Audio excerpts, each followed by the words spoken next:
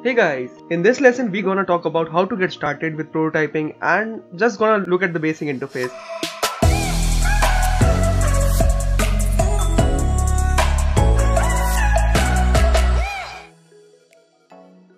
Let's have a look at the basic interface.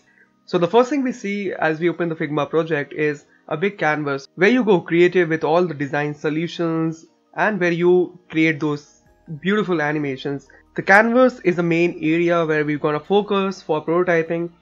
On the left hand side of our interface we have mainly our layers. So basically layers are something which make up a whole design. So for example here you can see we have like two different artboards, 01 New Delhi and 02 Berlin. And artboards inside Figma are called frames, and inside the frames we have all the layers. Like for example, if we talk about 01 New Delhi, we have cloud image, shadow, dots, location and content. Same goes for the another artboard or another frame. So for Berlin we have sun image, shadow, dots, location, content. So basically the point here is layers are very important when you work with prototypes and animation. Because if your layers are not named properly, then it might create a lot of confusion and the animation will not work. So as a good practice, always name your layers properly when you're designing, of course. Otherwise you have to rename it and it's gonna take a lot of time. So always name your layers properly when you are designing. So now let's have a look at the right hand side of a Figma's interface. So on the right hand side we can see we have a design panel. Next we have a prototype panel, and then we have an inspect panel. So I hope you guys are familiar with the design panel.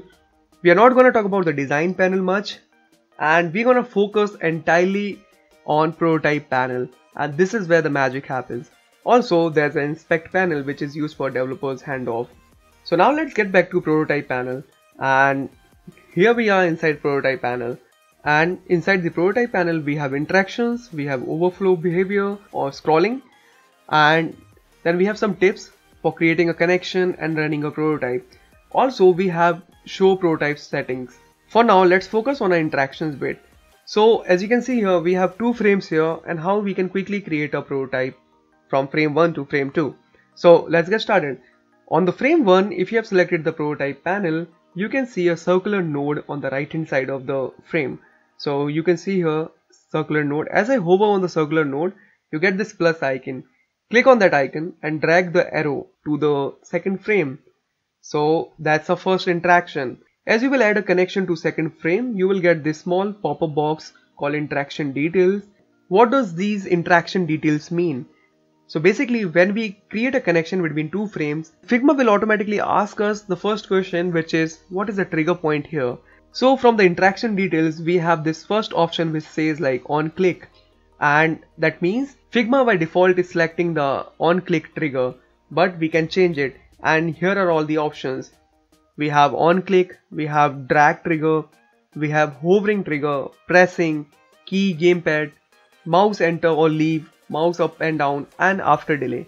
So basically these are all the trigger points which you can tell Figma, and based on that Figma will take input and then the animation will happen.